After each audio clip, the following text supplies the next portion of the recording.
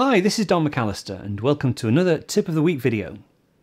Another question from Dave Price in Massachusetts this week, and Dave asks, do you recommend that people start shooting family videos in 4K rather than HD in order to future-proof their memories?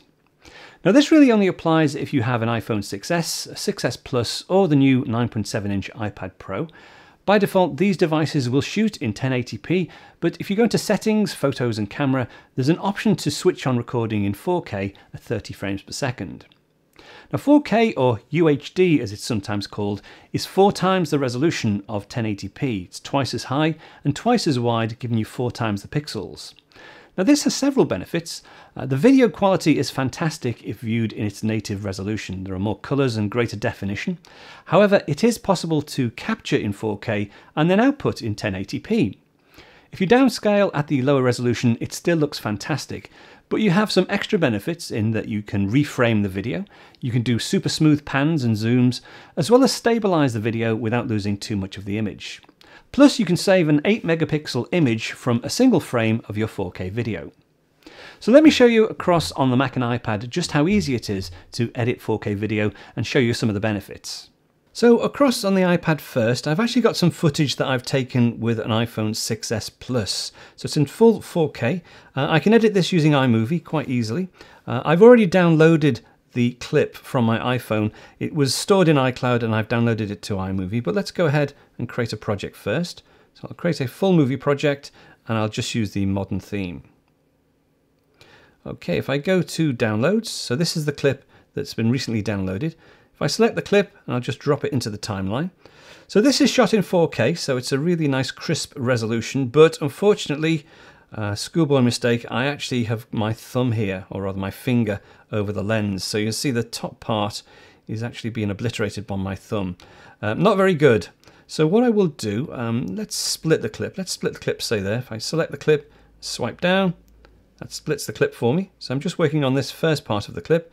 If I tap into the clip, you'll see there's a small plus button here. I tap on there. I can now pinch to actually crop and to move the video around the frame. Don't forget this is full 4K resolution. So if I go to say there, where the elephant man with the cake is, I can now play that, and as I play, the thumb or the finger is completely out of the frame. So let's go across over to the Mac and have a look how we can manipulate 4K video on the Mac. So I've got my MacBook Pro, I have iMovie running in the background. Let's just bring it to the foreground and let's create a new movie. I'll go ahead and just use the standard bright theme for now. Now I have access to the same iCloud library as on my iPad, but I have optimized versions already downloaded and ready to go on my Mac. What I will do though is I'll use the same video clip that we had before. Okay, so I will actually select the whole clip and we'll add this to our timeline. So we still have the fingerprint at the front. Don't forget this is a new project. It's not the same project that we worked on the iPad, but I've got my finger at the beginning, but here towards the end I haven't framed it very well. It's sort of off to the left. So because this is full 4K resolution, I can reframe. I can even do a zoom as well at the same time. So let's go ahead and do that. Let's say from about here, if I just go to Command B to split the clip. Let me just highlight that clip again.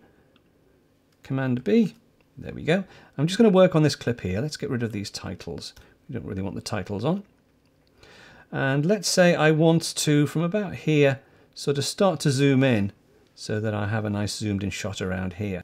Now the way I do that is to select the clip, go up here and select crop. And this time we want to use Ken Burns, which allows us to zoom both in and out. You'll see there are 2 frames. The first one is the start and there's an end frame as well. So at the start, it will be a full frame, and at the end of the clip it will be just this smaller frame. But I can actually go a bit further. I can actually move this end frame and perhaps rescale it as well. So if I just drag this corner in, make it nice and tight. So now when I go to the beginning of the clip, I have the full frame and that will zoom in to a nice tight shot. Let's just play that.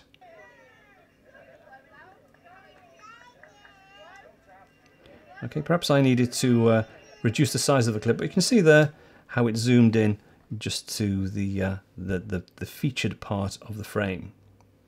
Now, the only downside to having 4K video files is that they're much larger than 1080p files. For instance, 1 minute of 1080p is 130 megabytes, whereas 1 minute of 4K video is 375 megabytes. So you may need a bigger iPad or iPhone.